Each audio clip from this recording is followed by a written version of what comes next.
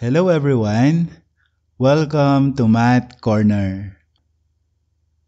In this video, we will find the equation of a line given 2 points.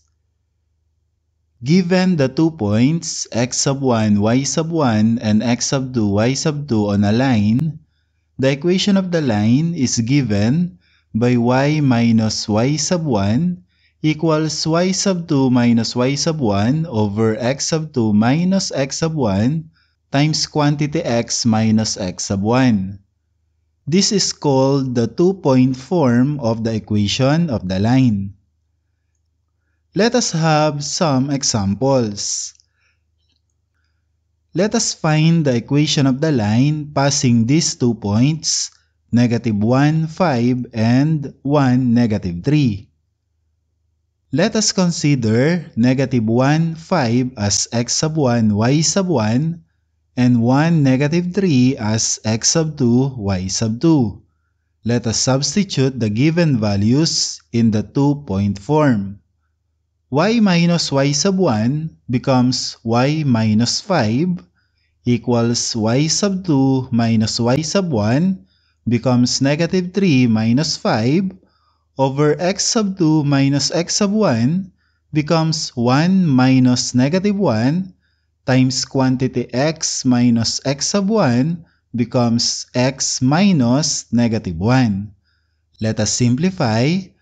We have y minus 5 equals -3 minus 5 equals -8 over 1 minus -1 becomes +2 times quantity x minus -1 becomes x plus 1.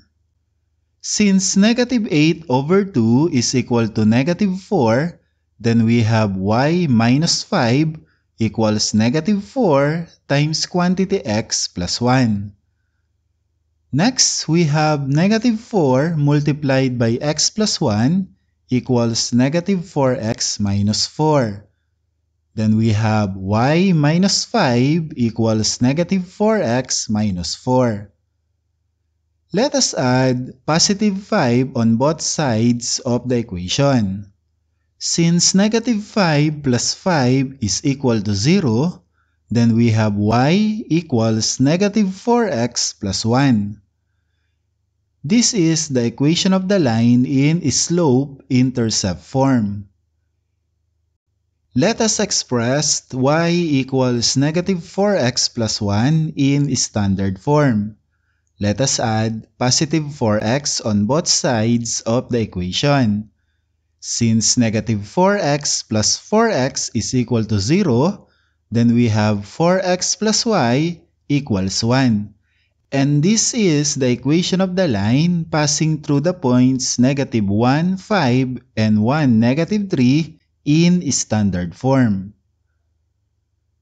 Example number 2, let us find the equation of the line passing through the points 4, 1, and -5, -4. Let us consider 4, 1 as x sub 1, y sub 1, and -5, -4 as x sub 2, y sub 2. Let us substitute these given values in the two-point form of the equation of the line. Y minus y sub 1 becomes y minus 1 equals y sub 2 minus y sub 1 becomes -4 minus 1 over x sub 2 minus x sub 1 becomes -5 minus 4 times quantity x minus x sub 1 becomes x minus 4. Let us simplify.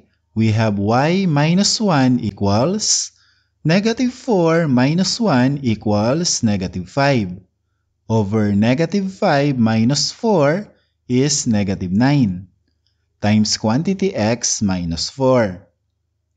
Since we have -5 over -9, which is a fraction, let us multiply both sides of the equation by -9. We have -9 multiplied by y minus 1, which is equal to -9y plus 9, equals negative 9 multiplied by negative 5 over negative 9 times quantity x minus 4. Cancel out negative 9 and we have negative 5 times quantity x minus 4. Since negative 5 multiplied by x minus 4 is equal to negative 5x plus 20, then we have negative 9y plus 9 equals negative 5x plus 20. Next, let us isolate the constant term on the right side of the equation. Let us add positive 5x on both sides, and let us add negative 9 on both sides. Since 9 plus negative 9 is equal to 0, and negative 5x plus 5x is equal to 0, then we have 5x minus 9y equals 11. And this is the equation of the line passing through the points 4, 1 and negative 5, negative 4. Last example, let us find the equation of the line passing through the points 0, 4 and negative 5, 7.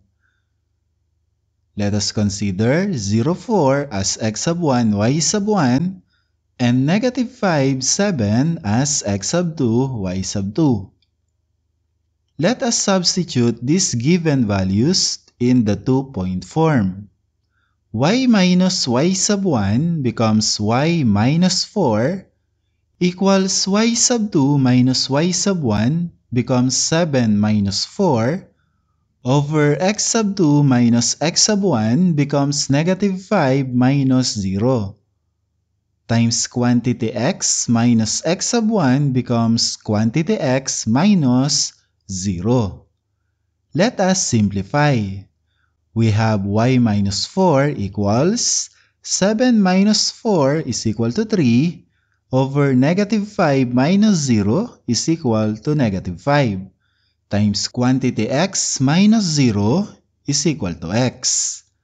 Since 3 over negative 5 is a fraction, let us multiply both sides of the equation by negative 5.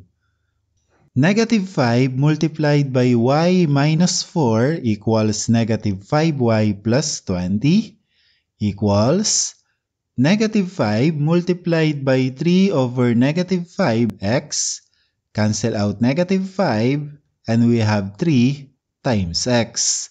Since 3 times x is equal to 3x, then we have negative 5y plus 20 equals 3x.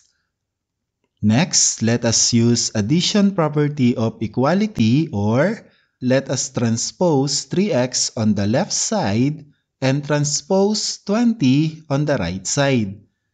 And we have negative 3x minus 5y equals negative 20. To make the leading coefficient positive, let us multiply both sides of the equation by negative 1.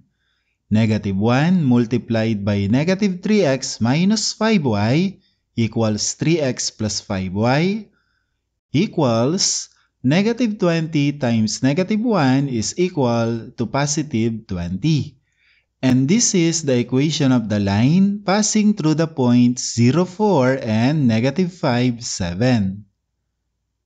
And that is how to find the equation of a line given 2 points. That's all for this video. Thank you for watching.